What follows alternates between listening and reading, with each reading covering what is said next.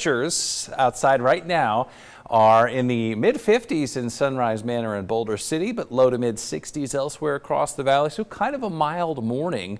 It will be warm today. Temperatures are back near 90, and this is expected to be the warmest day that we see this week. All right, let's talk about the wind.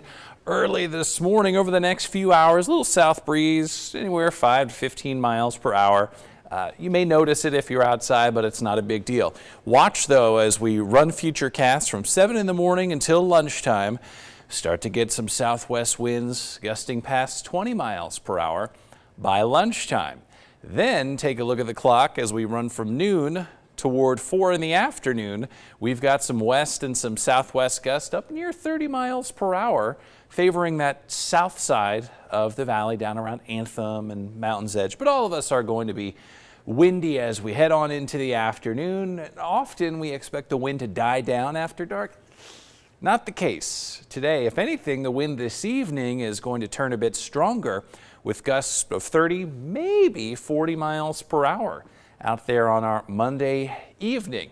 Looks like the wind is going to get much stronger on Tuesday. Some 50-mile-per-hour gusts tomorrow.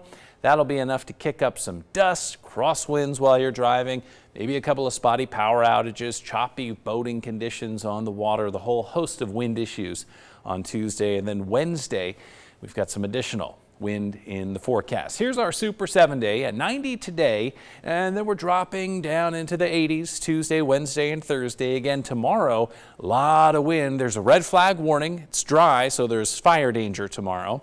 There's also a wind advisory because it's going to be real windy with those gusts on Tuesday of 50 miles per hour. Thursday's got the potential for another round of some fairly strong wind with southwest gusts back near 40 miles per hour Thursday. So eventually later this week, Friday into Saturday, that breeze will come in from the north and cooler temperatures Friday, Saturday down into the 70s. Lots of wind and gusts. All right, thank you.